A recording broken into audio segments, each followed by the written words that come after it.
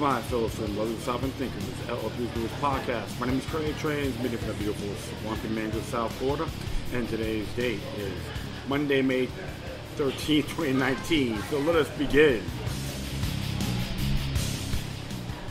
Oh, sorry about that, folks. Thanks for tuning in once again. I know it's the second podcast I'm doing today, and I am at Downtowner Saloon located at 10 North South River New Drive East.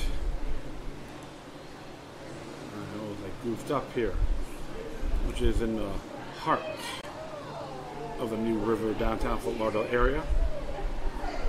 So, pretty cool place. They very supportive, like I say. Yeah, 10 South New River Drive East, Fort Lauderdale. For more information, 954-463-9800, or just hit the historic downtowner.com. The search engine at Downtowner Saloon, self-explanatory. So, so what occurred is a few things. I'm going to be mainly talking about Florida gun rights, and this Florida carrier looks like there's another lawsuit they filed against the Florida Department of Law Enforcement, and a couple things in the city of Palm Beach. So this came from the gunwriter.com and by Lee Williams. This came out today. It says here, breaking, Florida carrier sues FDLE for violating background check laws. It has massive ramifications for the way the Florida Department of Law Enforcement conduct background checks. I've said it before, but it bears repeating. Florida Carrier is an incredible organization that does more for the rights of Florida gun owners than any other organization. This lawsuit is just the latest example. So show them some support. Hit floridacarrier.org. I am a member of that organization as well, folks. So do it. They're really good. They're starting to create more traction. So it says here, Florida Carrier sues FDLE for violation of background check laws. A class action lawsuit for ongoing violations of Florida's firearms background check and preemption laws was filed today. On behalf of all Floridians whose rights to acquire firearms have been illegally interfered with, the Florida Department of Law Enforcement. Florida law 790.065 subsection 2 requires that FDLE complete background checks for firearm purchases within 24 working hours. In March 2018, FDLE began illegally putting background checks into indefinite decision pending status. Various plaintiffs have been waiting for much as a year, in some cases even after providing FDLE with certified proof that they are not prohibited from purchasing firearms. Interesting. The law is crystal clear on how FDLE is required to conduct background checks and issue either approval, conditional, or non-approval status on background checks. An indefinite decision pending is not a legal status under Florida statute. FDLE has knowingly and willfully changed its policies, rules, and regulations to illegally deprive many law-abiding Floridians to keep their right to bear arms without proper evidence of a disqualifying background or the due process required for the denial of a fundamental right. I'm going to stop there for a moment because I have a friend of mine that was never convicted of any violent crimes, and her right to purchase has been denied. So this is a very interesting case. We got to see how deep this rabbit hole goes, right? Bureaucrats in Florida have no authority to regulate the right to keep and bear arms. Only the legislature may enact Florida firearm weapons laws or procedures. Under FDLE Commissioner Swearigan's leadership, Florida's top law enforcement agencies became lawbreaker by illegally taking it upon themselves to violate the rights of Florida citizens. Florida law provides that 790.065 a licensed importer, licensed manufacturer, or a licensed dealer is not required to comply with the requirements of this section in the event of B, failure of the Department of Law Enforcement to comply with the requirements of subsections 2 and 3. FDLE is not complying. The FDLE commissioner must be beyond reproach in ensuring that the Department of Law Enforcement operate in adherence to Florida law. We call on Governor DeSantis to direct FDLE to immediately comply with Florida firearm laws and exercise his unquestionable authority to take appropriate action in light of the Commissioner Reagan's malfeasance in office. Ooh, interesting there. I think this is pretty damn good, I would say, with all due respect. And Lee Williams, I can thank you for putting this out. And one thing I gotta say, you go by the book. If not, you get the hell out. Plain and simple. I recommend everyone out there to call and contact Governor DeSantis on this motive. I said, hey, if this clown doesn't want to proceed, then fire his ass. Plain and simple. He has that power. He's the governor. If not, it could be on Governor DeSantis' lap. So one thing I like to say is, it's about time, because how many others have been deprived on this? There's a whole lot. So that's one of the areas I like to say. Thank you for Florida Carry on making this a reality. So folks, go to floridacarry.org. Donate money to this cause. Remember, I did one too about the lawsuit against the city of Miami Beach. So, action speaks louder than words. You don't complain. That's what Florida Carry is doing. They're letting their exhibition speak for itself. So, everyone out there should take the initiative on contacting not just Governor DeSantis, even to your elected servants within the great state of Florida. Tell them like it is. Because one thing you can say, one person violate one person's right, deprives us all. No ends, ifs, or buts. So, next one here, I'm going to be doing, there'll be a couple of them. This is from the Palm Beach Daily News. And it came out yesterday. And this is funny. It says here, Palm Beach asked lawmakers to review open carry gun law. That's where, where all where Trump's, Mar-a-Lago's at, the Breakers Hotel. It's all where all the great rich people live. The Winthorpes, the Penelopes, the Kippies, I don't know. I'm not making judgment to all those folks. But it looks like the individuals representing the Palm Beach, Florida, don't really have a clue as lawmakers to review open carry gun law. So this is what it has to say here. This is by William Kelly. Came out yesterday morning on Mother's Day. It says here, it's been weeks since a group of gun rights activists raised eyebrows by carrying guns with them on the Royal Park Bridge. That open and legal display of firearms on March 23rd was unsettling for town officials and residents. Some of them asked why police couldn't prevent it. Oh my God!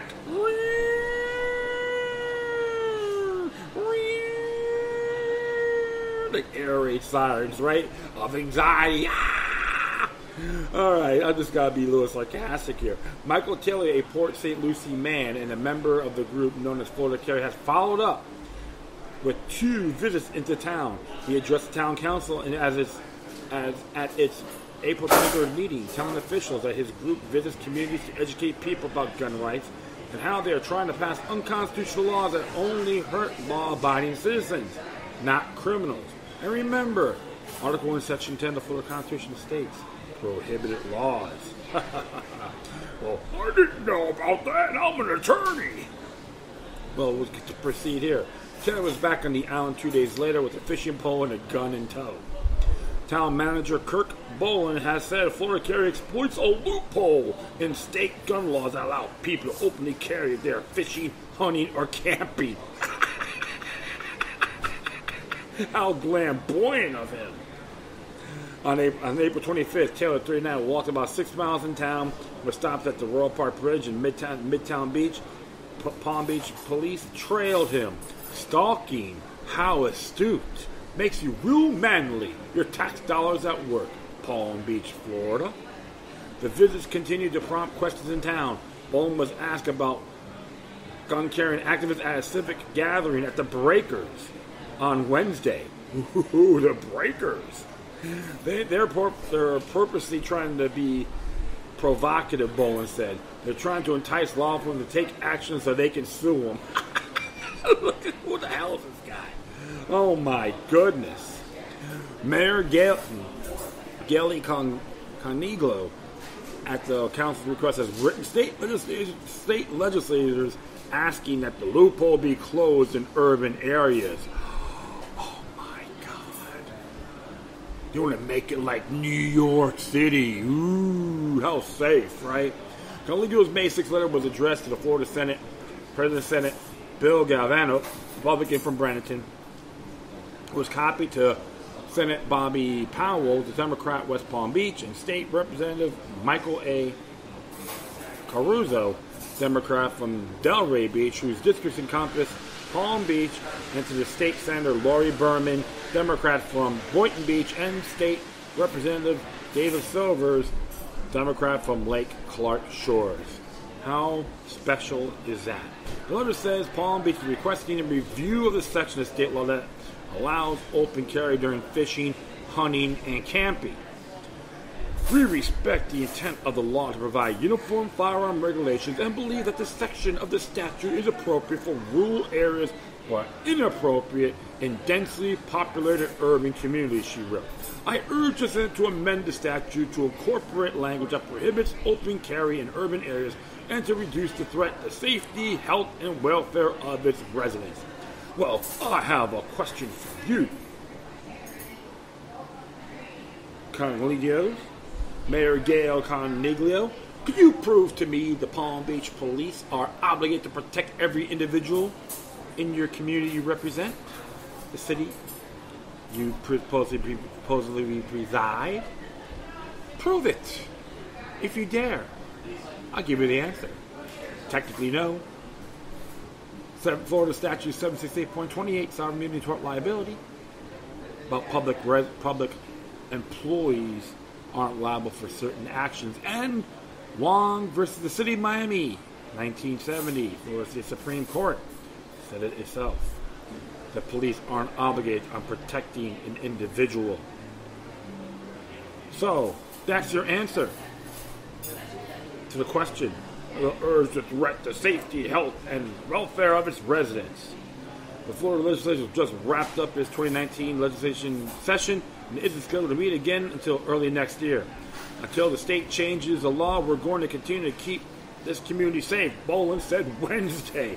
Let's keep it safe. Oh, yeah. We'll have the police protect us all the time, which we all know is just another wet dream. I was like hanging out. I was in Himashu when I was reading this. I'd like to thank the folks from Florida Carrier posted on Facebook. I just bust out laughing. Underdog, save me! I have the sweet pie pyramid syndrome. Meek and unmeritable, to be exact. You don't have to review anything. You're not going to tell me how should I live. I have those basic rights under Article 1, Section 2 of the Florida Constitution.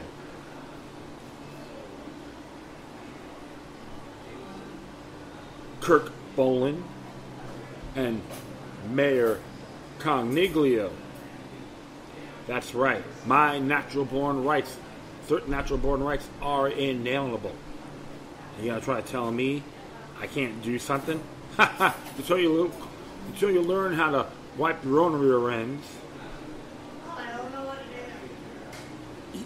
You better just think before you speak. Well, the truth of the matter is, folks, they're just power-hungry people. Going to use the sweet talk to say we'll protect you. Well, like I said, just look at that law and the case I addressed aforementioned. It's self-explanatory. You're in the first line of defense. I'm not saying go around being Rambo or macho or anything like that. That's pretty damn absurd.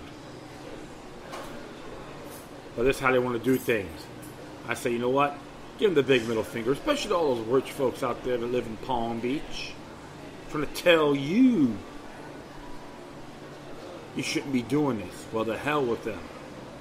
Plain and simple. It's a great little editorial on this from Palm Beach Daily News. How flamboyant is it, right? It says here, editorial, mayor seeks clarity on gun carry laws.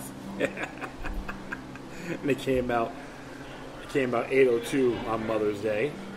This seems the contrary to common sense. And who wrote this? Oh, the editorial, so I'll continue on here. It seems the contrary to common sense. Why is it perfectly legal for citizens to carry guns as long as they are carrying a fishing pole? That's what the state Florida statute 790.25 says, Section 3, subsection H. States it's legally for people to carry weapons when they are fishing, camping, or lawful hunting, or going or to returning from a fishing, camping, or lawful hunting expedition. The law makes no mention of where such fishing, camping, or hunting should take place. And that's the concern for town officials. Fear! Give me an F-A-A-E-F-E-A-R. Fear. Like, you see what's going on? They will put the have you guys folks wig out. Like, watch too many Hollywood movies, I would say. Members of Florida Carrier Second Amendment Rights Group have come to town 3 times this year. Guns in tow twice. Their visits alarmed many residents, prompted the town council after the first time to ask Mayor Gail Congliglio to write legislation in an effort to close the loopy loophole. Okay? Last week, Mayor Congliglio took a wise and measured approach in a letter to Bill Gavano, the president of the Florida Senate. I'll have to read this one more time. It's very entertaining. We respect the intent of the law to provide uniform firearms regulations and believe that this section of the statute is appropriate for rural areas but inappropriate in densely populated urban communities, she wrote. I urge the Senate to amend the statute to incorporate language that prohibits open carry in urban areas to reduce the threat to safety, health, and welfare of its residents. So if you got governments go rogue with guns, is that exceptional, Mayor Congliglio? Please. How pretentious of you. And I say that in good faith. A cautious Mayor Congliglio didn't resort to hyperbole or dispute the Second Amendment, though determining what encompasses an urban area would take some discussion. The mayor's common sense argument is one that should have been implemented when the law was written. Ooh, how astounding. With the influence of the National Rifle Association and the solid Republican Senate, one has to wonder whether the letter will do any good. Oddly, legislators appear more interested in stopping communities from banning plastic straws and tackling a serious public threat. The state Senate and the House passed a bill earlier this month that prohibited local government from enforcing any ordinance banning plastic straws until July 2024. The incident with Florida Carry shook many residents, prompting the police to issue a release explaining how officers handled the situation. The police took a hands-off approach to members who brought fishing poles and guns with them to Royal Park Bridge on March 23rd. Because half a dozen members brought fishing poles with them and insisted they were actually fishing. Yeah, you just watch their damn videos, for goodness sakes. You could, on YouTube, they're actually fishing. Okay? Come on. Even though poles were mostly unattended and there weren't any tackle boxes, bait, or freshly caught fish, police were powerless. About a month later, one of the fishermen, Michael Taylor, returned to town, this time speaking at a town council meeting about gun rights. 2 days later, a 39-year-old Port St. Lucie man walked from Midtown Beach to the middle bridge with his Glock and an M&P 1522. Police trained Mr. Taylor, who said he was once nearly robbed while fishing in Fort Pierce until he left town. Mayor Congliglio presented a reposeful, common-sense argument one that will resonate with legislators. Unfortunately, she may end up shooting blanks. You damn right. Like I said before, you believe firearm free zones can have open carry with the fishing post going to be a crime? I got a question for the Palm Beach mayor. How is your budget? Are you trying to tax the crap out of the residents over there? Are you trying to find ways of arresting people and citing them to collect more revenue? How arrogant is that? Remember, folks, government's a parasite of society. In Palm Beach, council, the mayor, is just a fine example. And all those folks out there that have this firearm phobia, I want, do yourself a favor, deport your rear ends back out of my state. Because you're contaminating it. Firearms have changed, society has. I lived down here for 42 years. I can make that statement. You're talking to a man who's born in Brooklyn, New York. So, this is why I'm laughing. I may get ticked up. I'm laughing about this because it's meek and unmeritable. So all you folks in Palm Beach, and even go to the police chief, ask him, can you prove to us that the police are obligated on protecting an individual? Or protect me and my family? You'd be surprised. If they answer no, at least they're honest. If they give you a runaround, they don't want you to know the truth. Do your own homework before jumping on some bandwagon. And this editorial editor, you're the one who's shooting blanks too. Deep down inside, you know I'm right. All right. And that is it. Made it short and sweet. I thank everyone for listening. Plus, feel free to download and share us on social media networks. If you have any questions, comments, or you're saying something that's interesting you want to check out, whatever you do, please send your correspondence with decorum. Plus, I'll be leaving my footnotes, social media sites, the contact me, and email addresses on my Spreaker page. All right? Once again, thank you for your time. Plus, always remember that the demoniac resistance helps the soul and can liberate humanity. Until next time, take care of yourselves. Keep on spreading the love, and may your guardian spirits be with you.